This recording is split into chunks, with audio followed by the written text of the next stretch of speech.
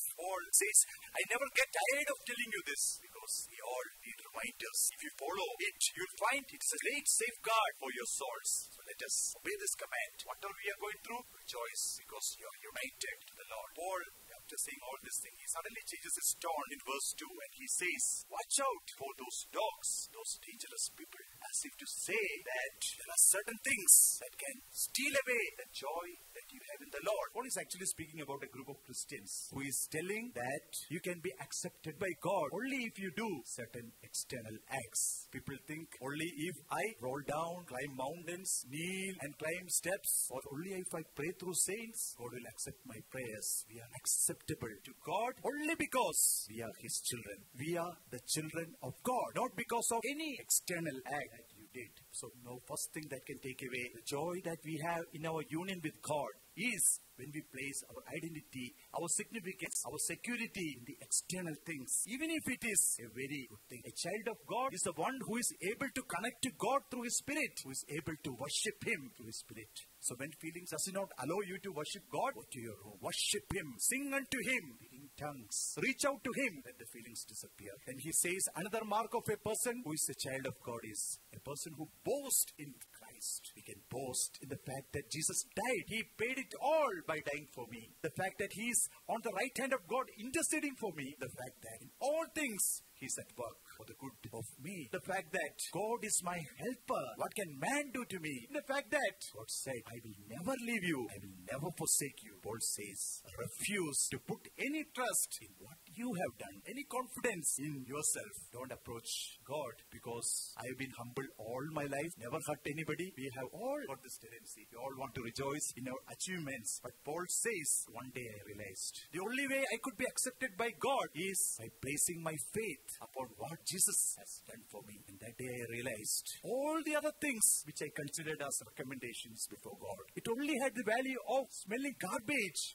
before God. So I threw it all away. Now when I approach God, the only thing I hold on is my faith in what Jesus has done for me. I believe, despite our understanding of the simple gospel, not able to rejoice. First reason is because many times our rejoicing is based on our achievements. The second thing is, many times we have very preconceived understanding, knowledge about this gospel. We think Christian life is all about, you accepted Jesus, you put your faith in Jesus, you have become a child of God, and that is my destiny. This understanding probably we have reached. Yet there is nothing much, further has affected our rejoicing in the Lord. Did this simple gospel of putting faith in Jesus had the same effect on Paul? Did he become less ambitious after, accepting this simple gospel than he was before? Why was Paul ambitious to start off with? Paul was ambitious only with the purpose that he wanted to have a bold standing before God. And when he realized that the only way to be bold before God is by putting faith in Jesus, he did not stop there. He says that I want to grow in that oneness with Jesus. I want to know Jesus. I want to know the resurrection power of Jesus. I want to know everything that is available in Jesus. Even if I go through sufferings, I want to experience the fellowship with Him. Even in my death,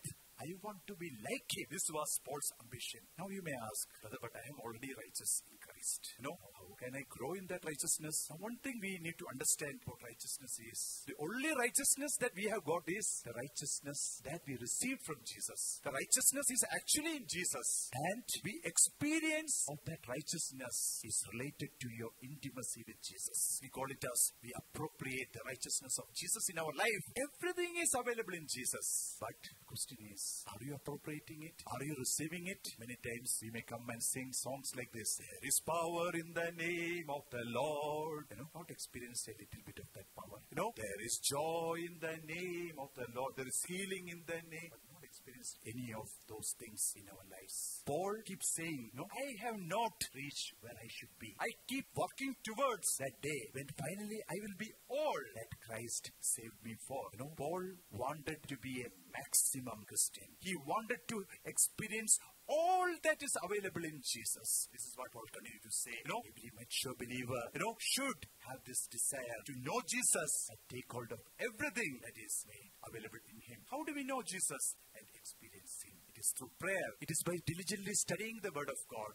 It is, by prayer and fasting, Jesus told, you experience the power of God. The whole purpose is to know Him more and to experience Him. You all know this truth. But why press on to experience this. I believe the main reason, is what Paul says here also is because our past failures. Many times we say, I prayed for that person. No healing happened. I asked for filling of the Holy Spirit, but no filling happened. I stopped praying. I stopped sharing gospel because nobody changed, we stopped. But Paul says, I am bringing all my energies to bring one this thing. I forget the past. I am looking forward to what is ahead. I am holding on to what word says. You don't trust your feelings, your experiences. Remember what the word of God says. The people of this world are more persevering than the people of God. Thomas Alva Edison failed 1,000 times before he discovered this electric bulb. How many of us say, I prayed 1,000 times before I gave up? Once, twice, 10 times, we give up. Continue to persevere because God's word is true. You remember when Jesus took hold of you that day? When you knew, you put your faith in Jesus, but he had a purpose in your life, not to just sit in the church and go.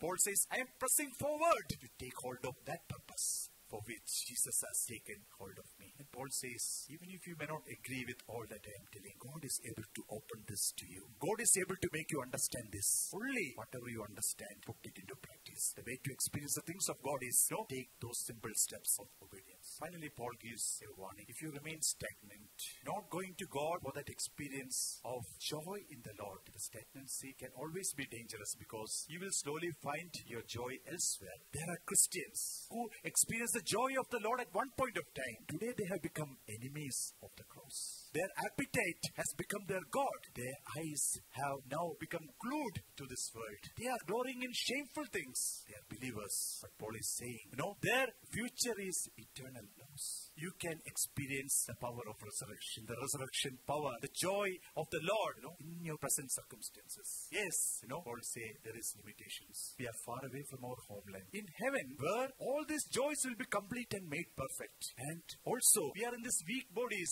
and there will be temptations due to this body. There is feeling and emotions due to this body. And Paul is far away from his homeland, in a prison. And he himself writes, he struggled in his lowly, weak body. He says that there is thorn in my flesh, but that did not prevent him from experiencing the resurrection power of Jesus. Don't be a minimal Christian. Be a maximal Christian. A man and woman who is able to rejoice whatever happens. Who is willing to press on to the fullness of the experience that is available in Christ. Knowing Him, experiencing resurrection power and the fellowship of Jesus. Whatever be the situations that you may be going through. Forgetting the past failures. Pressing on to take hold of that for which Christ has taken hold of you. And finally, you will experience the fullness of all these experiences when Jesus comes, and He will change you totally to the likeness of Him. So brothers and sisters, don't be minimal Christians. Will you be that maximal Christian?